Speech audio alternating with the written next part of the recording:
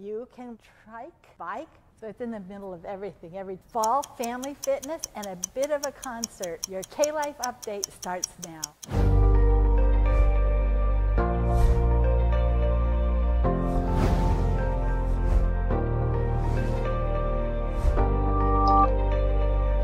Sunday from 8:30 to 10, Children and Family Ministries invites the whole church to a fun fall family fitness event at Cranes Run Nature Park. All ages are welcome. You can walk, run, bike, trike, a 1K, 5K, or 10K while enjoying the beauty of fall along a beautiful paved path. We'll have breakfast, snack, grab bag, and a race medal for everyone who participates. So visit us on Facebook to sign up or click the link in this video's description. Finally, our Academy Band has a special concert coming up next Tuesday, November 16 at 7 p.m. Take a journey through video game history as the high school band presents Video Games Live, the concert at the school's campus. It's going to be a fun evening with some prize giveaways, so don't miss out. And that's it, church.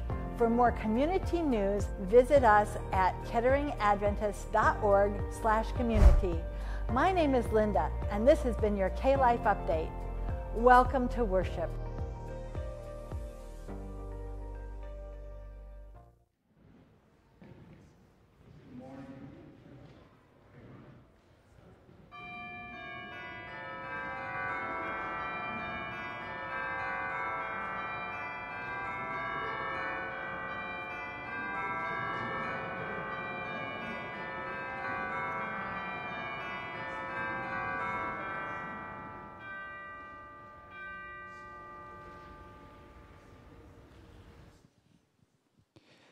Good morning and happy Sabbath.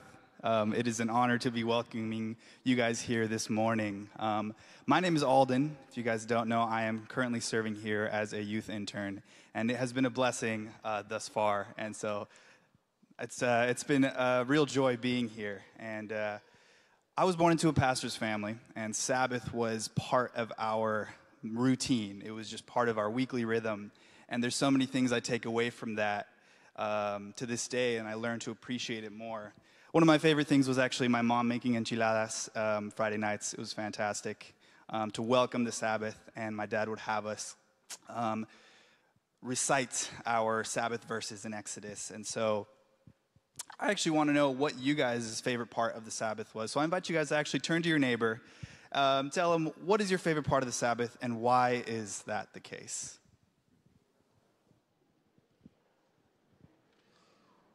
Happy Sabbath. I want to welcome all those who are joining with us online this morning. We're so happy and thankful that you've chosen to stop by Kettering's page to join in worship. We're excited. We have our kids singing the opening hymn with us. We've got the choir, and we've got even a brass band. And so we hope that not only will the music uplift your soul, but the message as well. We're so excited to have our previous pastor, Karl Haffner, bring the message today. So thank you for joining us. Please drop a note in the chat to communicate and connect with those in there. So have a happy Sabbath, and we hope this worship service is a blessing to you.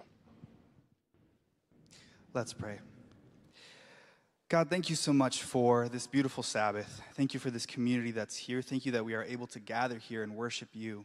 We ask that as we carry on throughout our day, that you continue to be with us and continue to show us your goodness and your mercy. In your name we pray. Amen.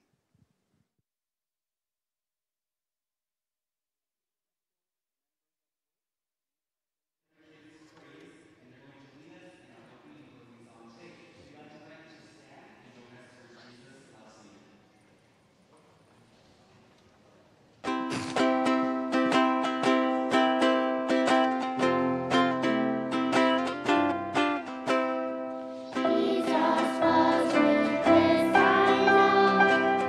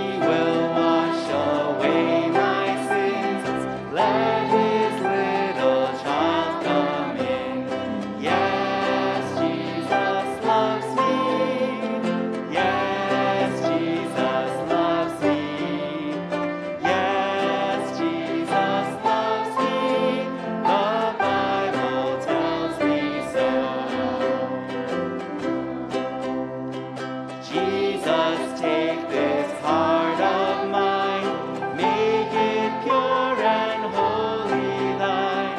On the cross you died for me, I will ever live for thee. Yes, Jesus loves me. Yes, Jesus loves me. Yes, Jesus loves me. The Bible tells me so. You may be seated. And now we'd like to invite all of our kids, even the ones up here and the ones in the pews, to please join us in collecting the offering for SVA Worthy Student Fund. And then you can join us on this side of our stage for our Kids Life.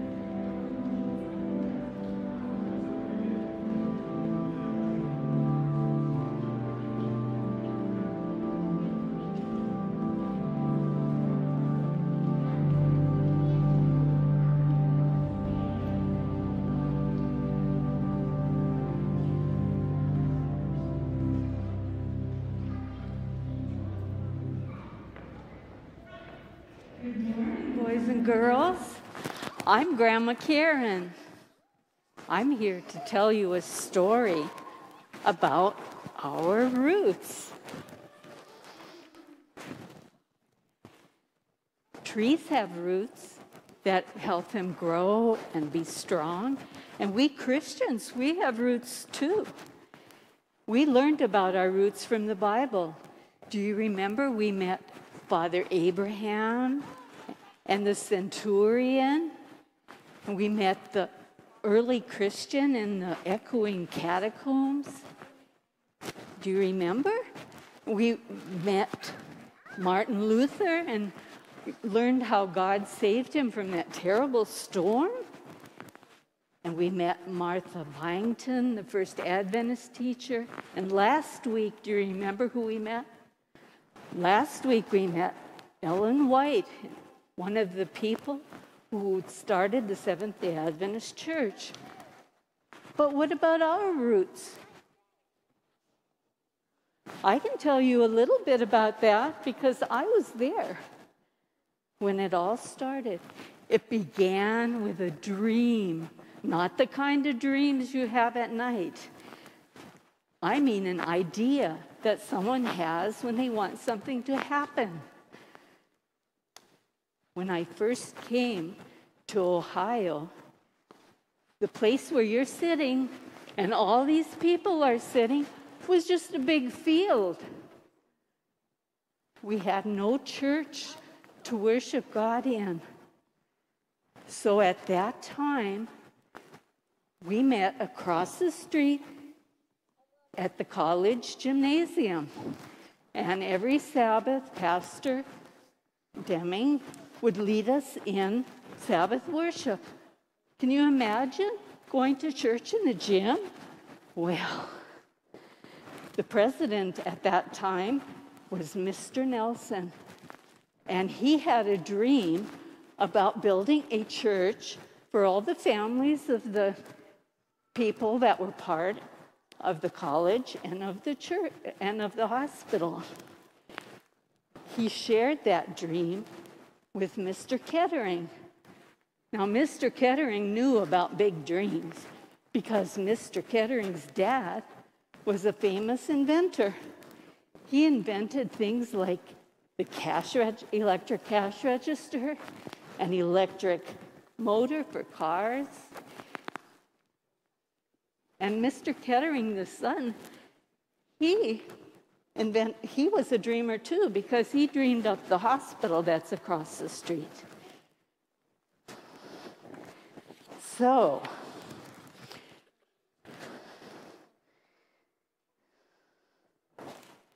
when Mr. Kettering heard about Mr. Nelson's dream, he said, "I've got an idea.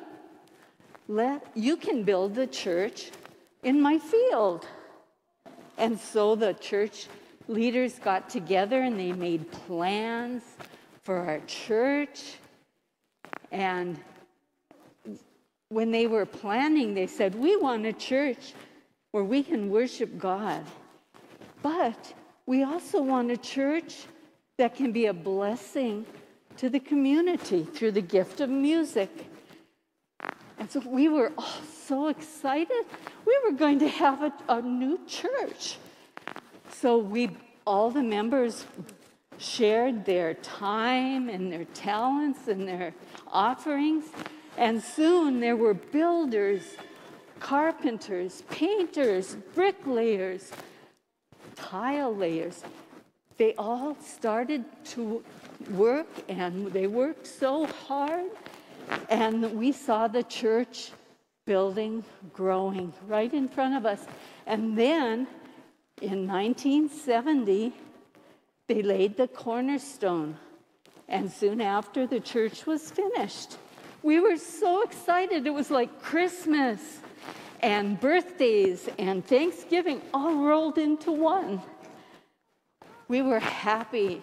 We thanked the Lord for the blessing of a new church.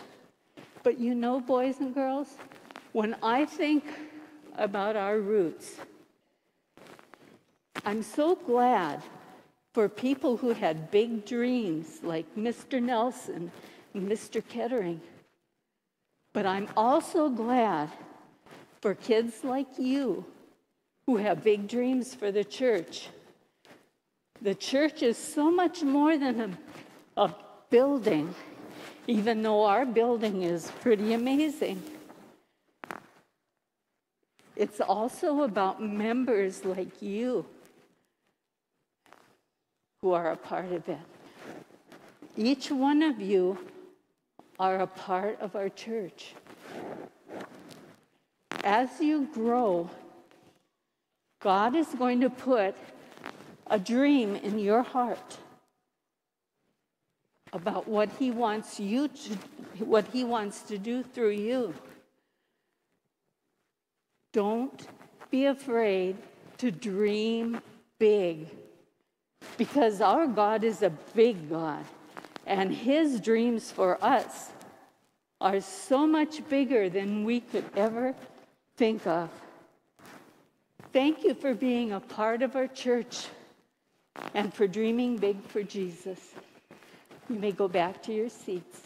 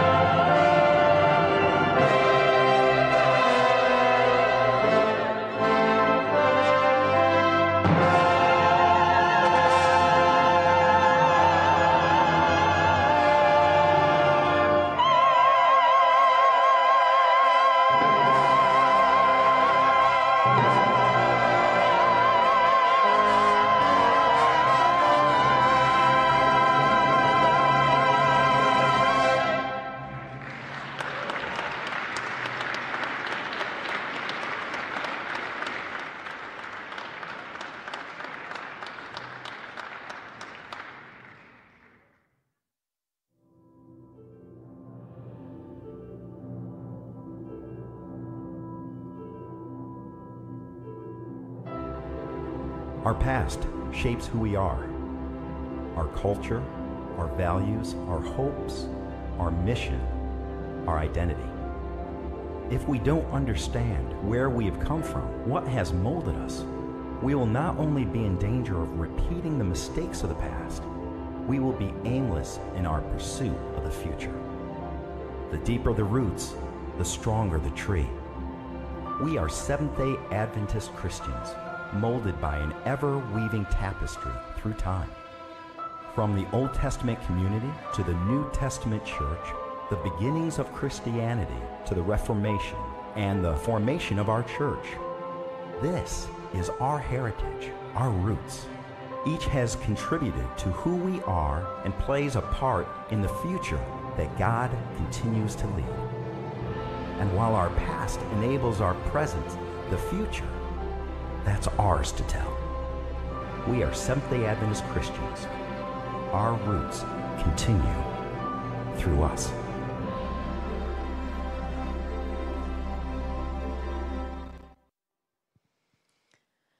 For many of you, you do not need an introduction to Karl Haffner because he was here as a lead pastor for 12 years. You've been gone for about 2 years. Is that right, Karl? About 2? A little bit over 2, maybe? He is currently the VP of Student Services at Loma Linda University Health. I asked him to send me just a few things about himself, for those of you who don't know him, and I asked him for hobbies specifically, and on the top of the list, he said board games, playing board games with his family. I wanted to say, next time you're here, when you come for longer, Michael and I love board games, so you need to come over, okay? It's a deal. He also mentioned travel, golf, and reading. Those are all great. We are so excited that you're here. I asked him to come and speak because of the topic. It is the history of the Kettering Church. And he's been here longer. He was part of that history. Isn't that crazy that even 10 years ago, it's part of history? And so he knows a little bit more about that, and I thought he was more qualified to speak a little bit more about what it is that makes up Kettering. Thank you so much for being here with us. Let's give him a warm welcome.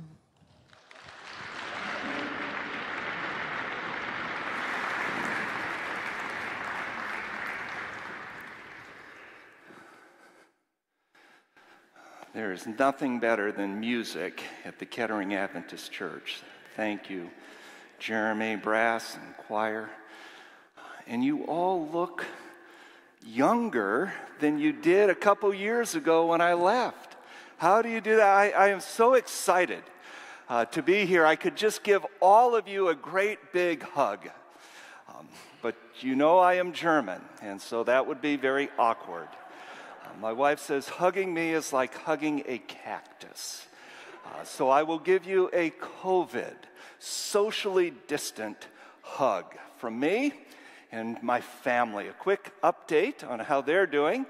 Our youngest daughter, Claire, is a junior at Walla Walla University. This is the kid that went to Spring Valley Academy from grade 1 to grade 12, and now she's looking to finish college. How on earth do they grow up so quickly? I do not know. And then Lindsay just celebrated her 26th birthday by running 26.2 miles in the San Diego Marathon. And she is currently the youth pastor at the Redlands Adventist Church, so nearby. And then Cherie is a teacher, 3rd and 4th grade at Loma Linda Adventist Academy. And she loves the kids. She loves her job, but teaching children is beyond full time. I mean, it's really hard to stay, in front of those kids. And not your kids, of course, but the kids in California. And I woke up this morning thinking Pastor Clayton, and they're still a little salty that he left LAA, but Pastor Clayton left the kids in California to come be with your kids here in Kettering. And so maybe that is true, that it's just the kids out there, not the kids here. But she is doing well, and very sad that she could not join me this weekend. But thank you, Pastor Andrea. What a blessing it is to be here. I consider Pastor Andrea to be my pastor because you may remember shortly after we left Kettering, this little thing that you might have heard of hit the world called COVID. And so we couldn't really settle into a church home there, but I just continued to worship with you through your online services. You thought you could get rid of me, but it's not that easy. And I do want to say a profound and heartfelt thank you to everybody who works with Alan Clark and his AV team for the professional, amazing church services that they post week after week after week. I mean, you talk about a labor of love. And honestly, it has just been a spiritual lifeline to me through this whole pandemic, to continue worshiping with you. So to everybody who serves on the AV team, I just say thank you for your ministry. Yeah.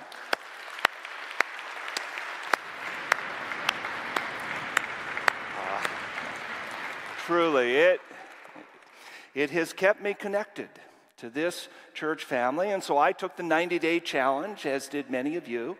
At the beginning of the year, read through the New Living Translation, which I had never read that version of the Bible before. And then, like many of you now, during this series called Our Roots, I have been reading through the Great Controversy once again. I've been tracking with this series that has sort of traced God's hand through the redemptive narrative, seeing God's faithfulness in the human story, stretching from the Old Testament community through the New Testament church, and then the Reformation, and last week Pastor Andrea talking about the Advent movement and how God called a people the end of time to herald the three angels' messages of Revelation 14. And now, this series, Our Roots, it gets personal. Because now we come to here and now. So Pastor Andrea asked me to speak about the history of the Kettering Church. She sent me a 50-page document talking about the first 50 years of the Kettering Church. I didn't really realize, and I guess didn't really think about it, but did you know the Kettering Church was born about the same time as I was? Which is to say, it is a really old church. 150 charter members, dating back to the early 60s. And I'm wondering if maybe we would have any charter members here worshiping with us today. And if not you, maybe your parents or your grandparents or your great-grandparents were around back in the early 60s when they started the Kettering Church. I'm just curious if there's anybody in that category, and we won't judge which generation you are in, but if there's anybody in that category, I'm going to just invite you to stand, if you would. Anybody? There you go.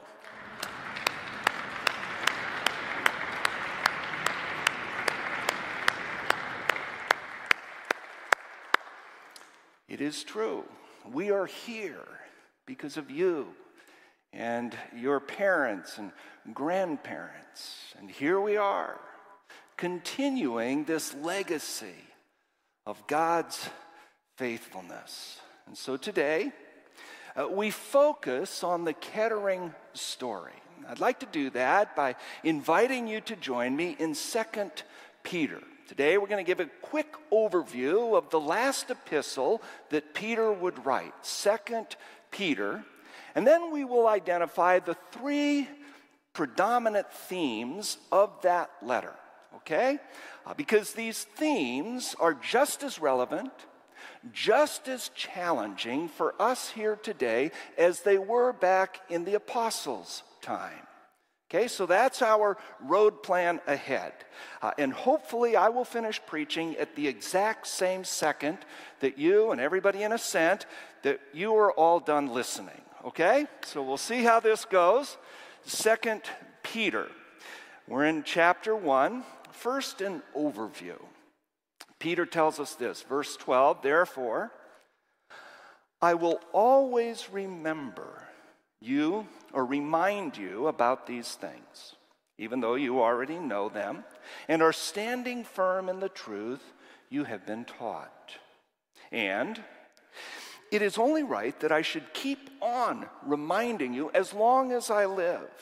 For our Lord Jesus Christ has shown me that I must soon leave this earthly life. So, I will work hard to make sure you always remember these things after I am gone. Just a quick observation or two about this. So first, Peter mentions a couple times here that he understands what season of life he is in. He knows that he is on his deathbed, at the finish line of life. And so he says, I want you to remember, I want to remind you about these things that are so important. I've had the sacred privilege standing next to the bed of people who know they are about to die. And it strikes me in that moment, you never hear people talking about trivial things. They're not talking about the weather, the stock market, or the Yankees. They're talking about stuff in life that really matters. And so there's this weightiness, this gravity to the final letter that Peter knows. This is his final epistle, right? And so it is just so rich with meaning because he's talking about the most important things in life. And that's why he says time and again through the letter, I just want you to remember. I want to remind you, he says over and over, of these things. So what are these things that are so important? One commentary summarizes 2 Peter by saying this. 2 Peter is an intense, passionate farewell speech addressed to the Messianic church communities. In this book, Peter challenges the followers of Jesus to continue growing in their faith, love, and service to God and be ready for Jesus' return. So, central theme to 2 Peter, he's talking about being ready when Jesus comes again. And he asks us to remember three things: faith in Jesus, hope in the second coming, and love for all people. So let's look at each one, shall we? Beginning with faith. The subtitle of these first few verses, at least in my translation, says that this is a challenge to faith. And Peter writes this, verse 3. By his divine power, God has given us everything we need for living a godly life. Your translation might say a holy life or a righteous life. Peter says, look, you have everything you need to live holy, to be righteous, so that there is no second guessing as to whether or not you are ready for the second coming of Jesus. You have everything you need to live a righteous, holy life of faith. He goes on, we have received all of this. How?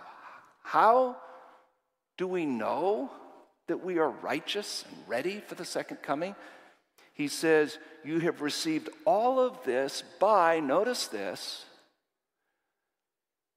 coming to know him. Coming to know him. Your righteousness is not because you behave well, because you do all of these good things. Your righteousness is sure. How? Because you know Jesus. It is always, only righteousness by faith in Jesus only.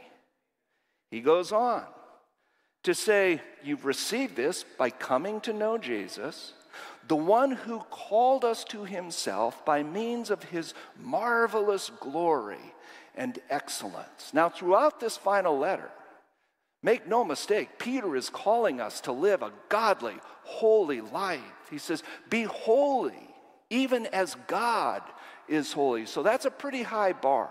But I like the statement that T.R. Schreiner makes in his commentary on 2 Peter. He says, it would be a serious mistake to dismiss Peter's call to virtue as legalism or moralism.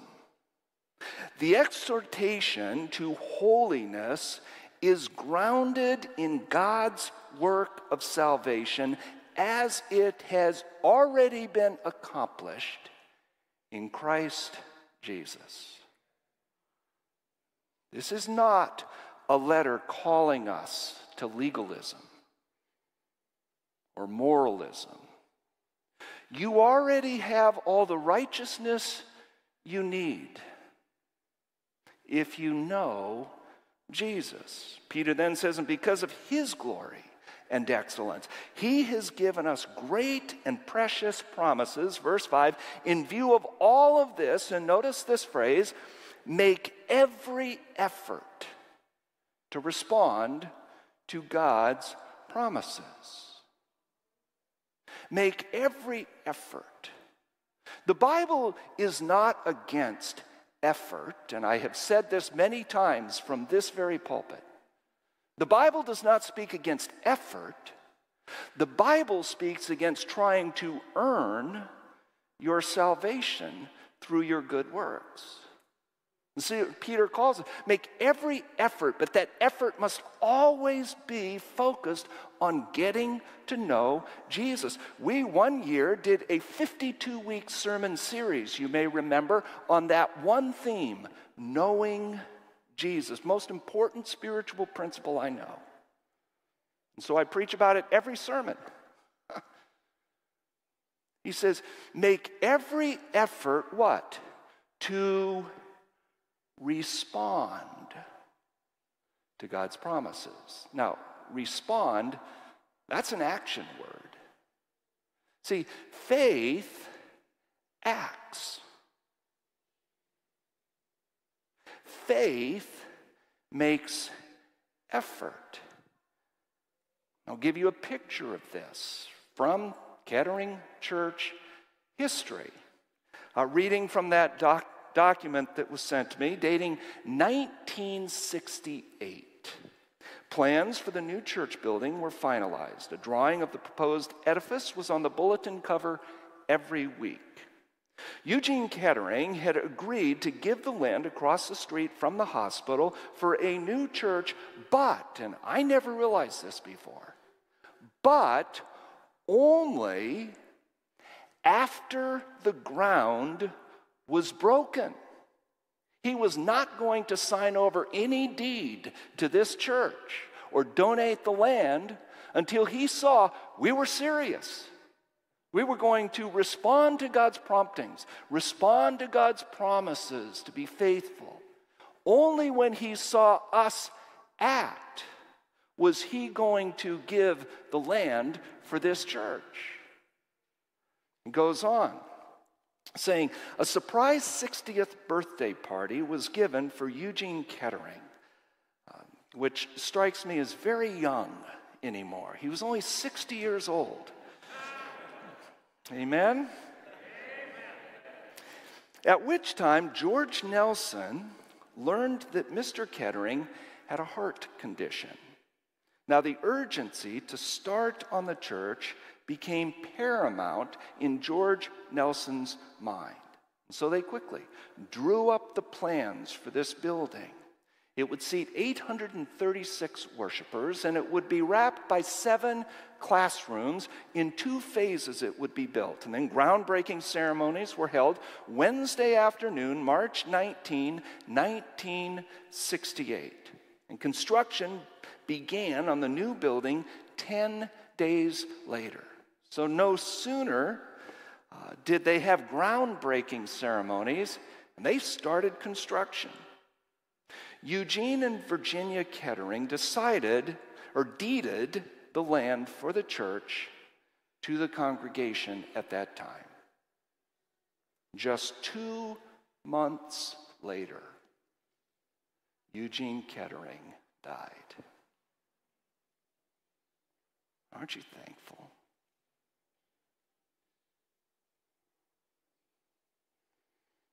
The founding members of this church not only talked about their faith, but they responded to the promptings and the promises of God. And they put a shovel in the ground. And because they did, look at the ministry of this church in this community.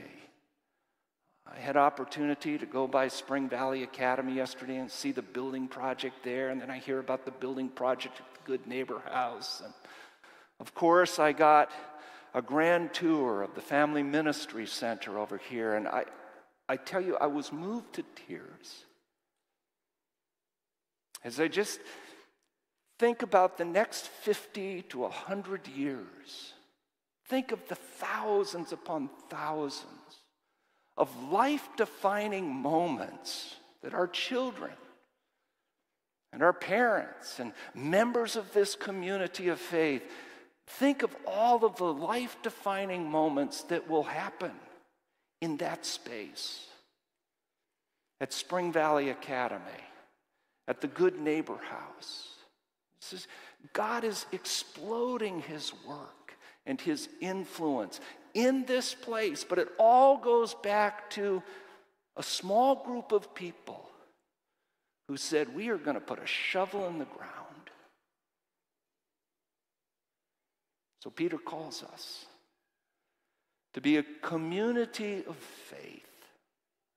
The second predominant theme in Peter, this last epistle that he would write, is this idea of hope. Now remember, most of the letter is about the soon coming of Jesus. So not to get tripped up by false teachers and so on, but to be faithful and not to give up hope even when people are mocking your belief in the soon coming of Jesus. Look at chapter 3, verse 3. Most importantly, Peter says, I want to remind you that in the last days scoffers will come, mocking the truth and following their own desires. They will say, what happened to the promise that Jesus is coming again? The Millerites, back in 1844, they heard that very thing. Where's your Jesus that you're waiting for? From before the times of our ancestors. So he's taking us all the way back to creation. Everything has remained the same since the world was first created. But you must not forget one thing. A day is like 1,000 years to the Lord, and 1,000 years is like a day. So as we think about this sweeping story that we've been telling in this series called Our Roots, as we think about this story that stretches from creation all the way to Kettering, the millennia to us are but a minute to God. And so Peter urges us, don't give up hope. Millions of years, it's like a minute to God. He goes on, the Lord isn't really being slow about his promise, as some people think. No, he's being patient for your sake. He does not want anyone to be destroyed, but wants everyone to repent. We are looking forward to the new heavens and the new earth that he has promised, a world filled with God's righteousness. And so he calls us, hang on to hope. Don't stop hoping, Kettering Church. I remember hearing a woman make an observation at the food pantry, the Good Neighbor House, some years ago, and her observation still stings. She said, I have discovered in Dayton it is so much easier to find heroin than hope. And it struck me in that moment. The whole reason God put this church here, right? To be a source of hope. And I don't know if there has ever been a time in human history where it just seems like there are so many people that are losing their grip on hope. And so God calls everybody who is a part of this community of faith to be hope peddlers. And there's a lot of research around the power of this. I think of the work of Nicholas Christakis, who is a medical doctor, a PhD, a researcher, and a professor at Yale University. So the guy's got some pedigree. A pretty smart guy. He's done a lot of study around the whole idea of social stampedes. And as it turns out, the influence that we have on one another is way more pervasive than you might think. Author John Ortberg explains his theory like this. He says, it's not just that our friends affect us. Our friends' friends affect us. Your friend Ted has a friend at work named Ned who has a neighbor named Fred, and Fred's negativity depresses Ned, who depressed Ted. You're having a bad day, all because of some guy you'll never even meet. They've discovered it's true. It's called 3 degrees of influence. You are impacted not just by your friends or their friends, but their friends' friends. So, if a friend of a friend of a friend stops smoking or gains weight or gets depressed, you are inclined to do the same exact thing. It's amazing, isn't it? But, of course, the positive side of this is also true. When you just speak one word of hope, when you send one encouraging note via the blue card, it not only affects the recipient of that blue card, but their friends and their friends' friends. It's like getting a 3-for-1 coupon when peddling hope. It's an incredible thing. And so I thought, when I was thinking about this theme of hope, I immediately thought about the blue cards. And sure enough, it's in that 50-page historical document. Anybody want to guess what year, the first year for blue cards in the Kettering Church? Okay. How old do you think they are? Very good guess. 35 years, I heard. 37 years. Now, when we moved from Kettering, I was determined to just declutter, get rid of all the junk I didn't need. And so I got rid of over 1,500 books. I got rid of over a third of my wardrobe. I was just getting rid of everything. But you know one thing that I took with me all the way to Southern California?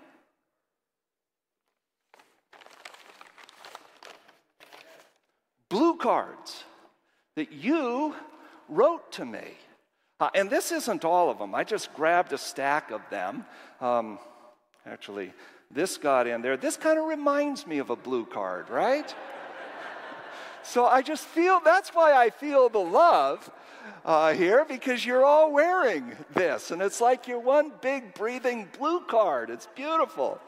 Now, I don't know how this is going to work, but I thought I'd just randomly choose a blue card or two. And sometimes it works, sometimes it doesn't, because some of you have very sloppy handwriting, okay? So, no offense, I love you. I read your blue card back in the day, but let's see here. I think I can read this one.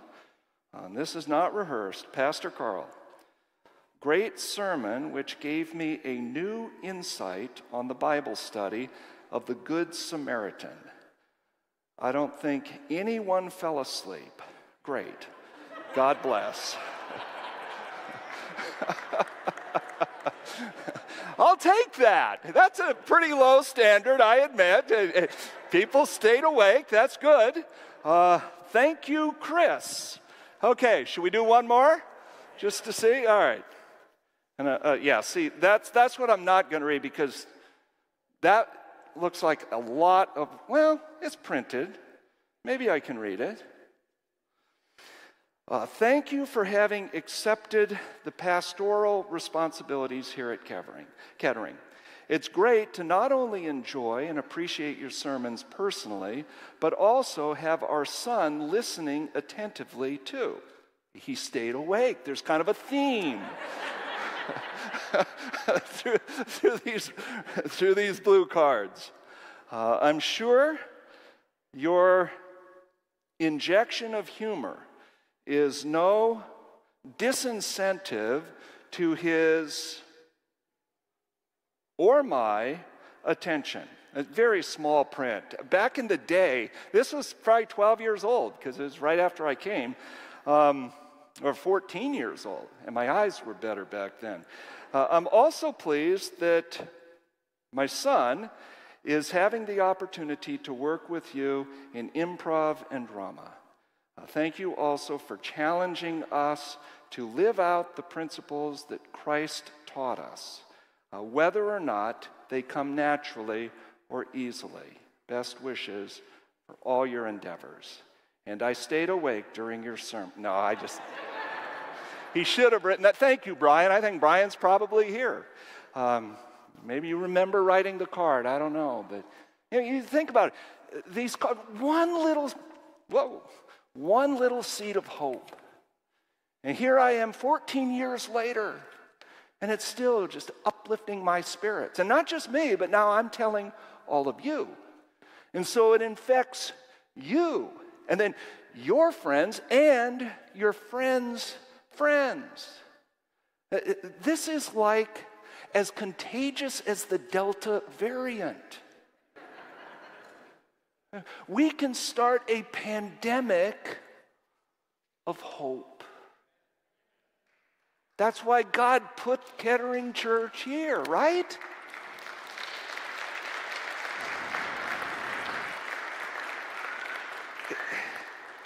It is such a powerful thing.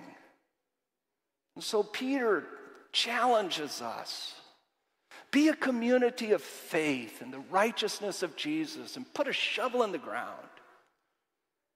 And be hope peddlers, because in this town where God put us, it's a lot easier to find heroin than it is to find hope. And you can build a culture of hope. And finally, he calls us to love everyone.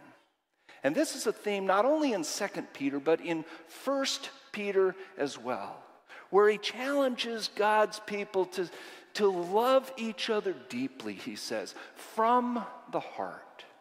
And you may notice in the first chapter, he builds this long list, building one virtue upon another, until he gets to the most important, which he puts at the pinnacle of the list.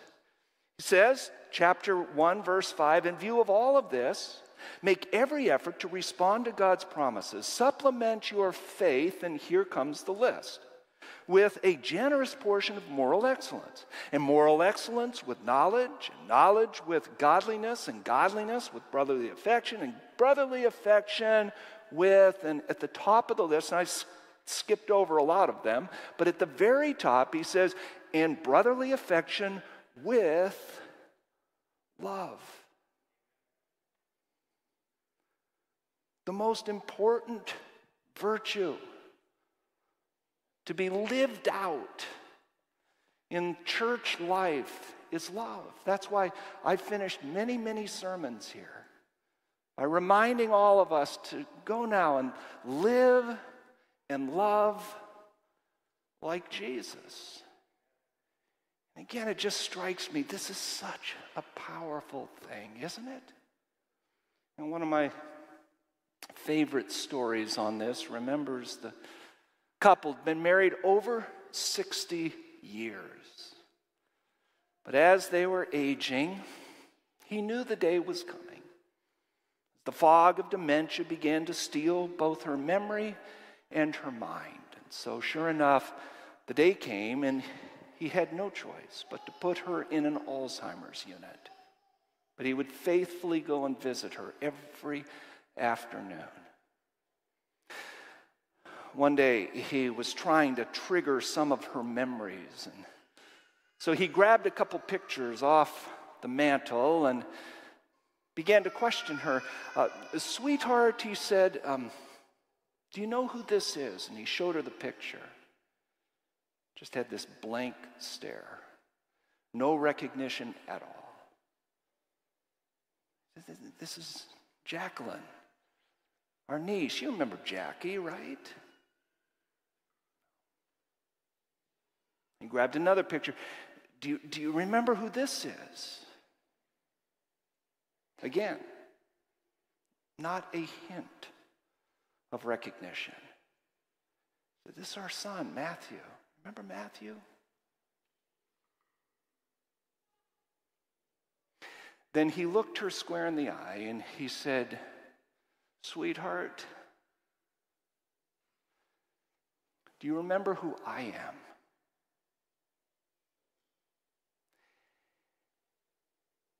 And there was this little spark. She started to slowly nod her head. Yes. Yes, she said.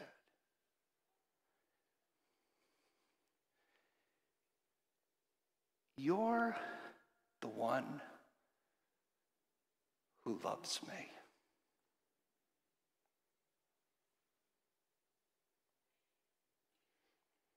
Couldn't remember his name. Couldn't forget his love. No doubt there will be many, many people who will come to this church. They won't remember your name, but they won't forget how you make them feel. They won't forget your love. So God calls the Kettering Church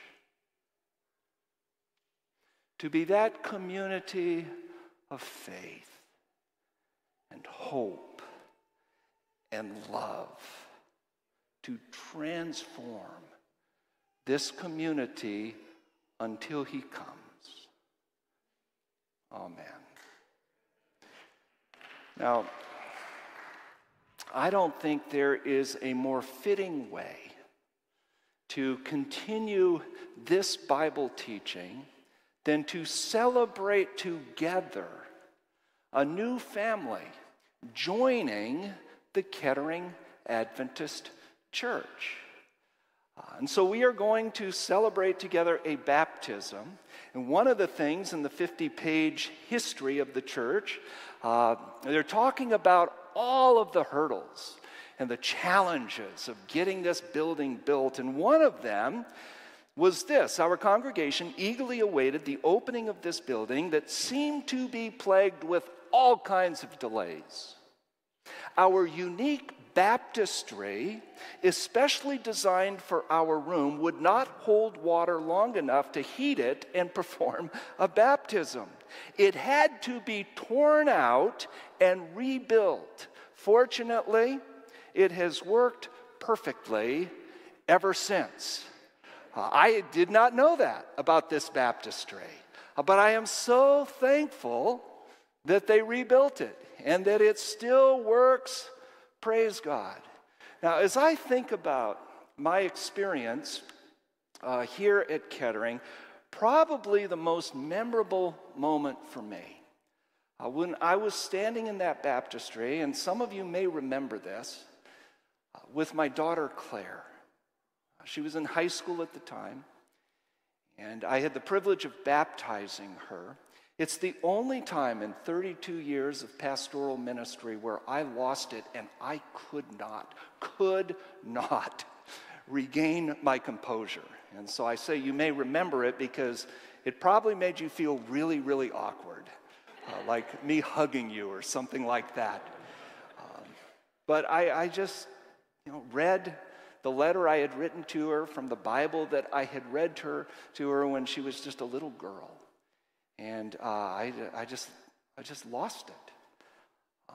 But here's another thing I remember about her baptism, and this is such a compliment to this congregation.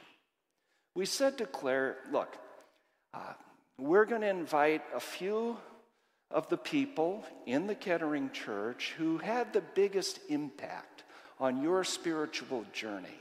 And you can invite, a few of those adults in the Kettering Church who have had that kind of an impact on you. And she came back a day or two later with a list of over 150 names.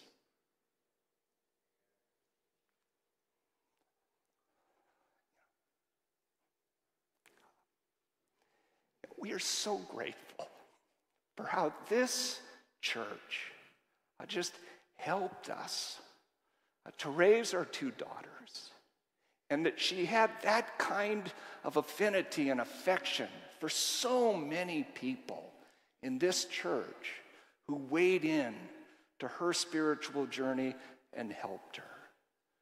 So a heartfelt thank you for the church that you are and for the church that God continues to call us to be.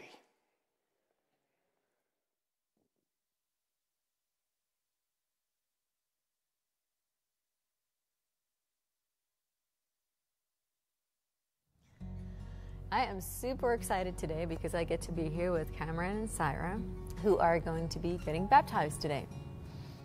I met Syra first when she came to my office. It was just after I got here, and she said, I would like to study the Bible together. And she said, for me and my husband, we want to do studies together. And I said, okay.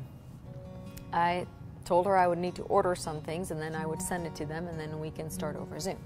But I wasn't really sure that this was actually going to happen. I didn't know if she was really serious about this. So then I had sent in the studies, and then I heard back from you. And it was interesting and funny because, Cameron, you had told me afterwards that you said, well, I wasn't sure about this either. It was just Syra was saying, okay, this is going to happen. So I think neither one of us thought this was going to happen, but Syra was determined. She knew this was going to happen. And I'm so glad that that is what happened, because I got to know both of you, and they're just amazing people. I want to start off first, before we talk about why it is that you've chosen to get baptized, if you could just tell me a little bit about kind of where you came from, because you came from Pakistan. You've been here for a few years now, and it wasn't easy when you were in Pakistan either, because of the religious persecution that was going on over there. Cameron, could you just tell us a little bit? Yeah, so I can start that as a Christian, our life in Pakistan was not easy. And we have always been discriminated and persecuted in a way that we were not giving the right opportunities, and always having fear being Christian, that we have been raised in the Christian family, so we have been told not to talk like that, do not talk about religion. Even someone told you or say something about the religion, don't even reply. So we always have a fear in our mind. And in short, in 2015, we started helping our community who have been persecuted in other city, and we went there to help them, and that was the time the problem started in our life. And things reached up to that point that we don't have any other option just to leave Pakistan, and we had the settled life in Pakistan, and we left everything. Though it was very difficult to start a new life in America, but we are safe here. We don't feel that kind of pressure, we don't feel that kind of life risk here. And I just want to say thanks to the American government and people and the churches here who always welcome the people or the immigrants from other countries to come here and live with them, and also giving the equal opportunities to all of us. So I just want to say thank you to all of you and the community. Well, thank you for sharing that. And I know you have both told me before that you got shot at in Pakistan, and then also somebody tried to kidnap your children. And that was kind of, you said, okay, this is it, we need to come here. And I'm really glad that you have come here and that God has brought you through all of that. And now to this point where you get to say publicly, I want to live for you, Jesus, forever. So why don't we just start with Syra, if you could share with us why it is that you want to get baptized today. Actually, I want to share my personal experience. Like, I brought up and raised up in a Muslim country, but still I was like keeping my faith on all the way, like till now. I get baptized when I was 18 years old, but I was not aware like so much word of God. But when I get it here, like I walked in here in the church and met Pastor Andrea. It was a year ago when early COVID was started, and I asked her I need to study for a Bible study, me and my husband. And she take me very light and she said, okay, we can get you some stuff and get you back. And then it will take a while. She emailed my husband and then they get in track, and I was thinking it is going to be happen, like we are going to be study. And Cameron was little, okay, we can do it. And then we started study and knowing like more word of God and thinking like how the love of God is for the people. I learn here a lot, like how to be in a word of God, like how to survive in this world, and after this life we have another life. So taking baptism is I think is a way to go to God. So I love to take a baptism and get it into the new life. And I am happy that my husband Cameron, he is also going to get baptized. This is something you've been waiting for a long time, right? Yes, I was waiting for a long time.